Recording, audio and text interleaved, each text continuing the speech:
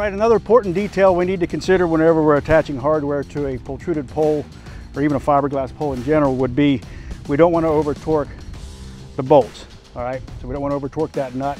And one of the ways we can keep from doing that is we use a spring washer.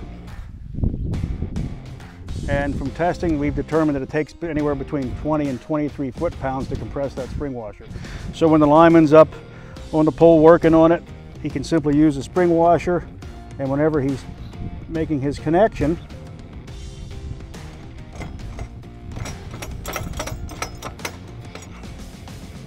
he has a good visual aid for the proper torque. So what he's going to do is he's going to tighten it until the spring washer collapses and compresses, and that's about 23 foot-pounds, and that's all the torque you need to put on the pole. These poles aren't going to expand or contract due to any type of moisture uptake like wood, so that's the reason we don't have to over torque any connection.